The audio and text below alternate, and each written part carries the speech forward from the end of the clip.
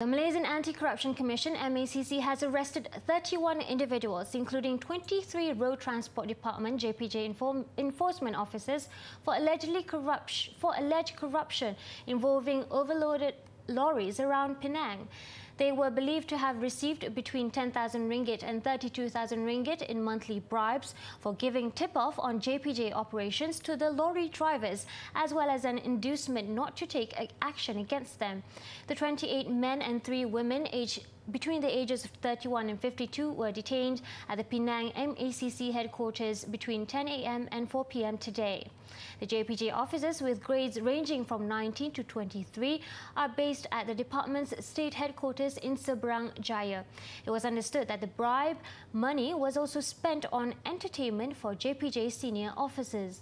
The arrest is part of the initial stage of an investigation into the matter, where at least 75 JPJ officers are believed to have received bribes from the lorry companies.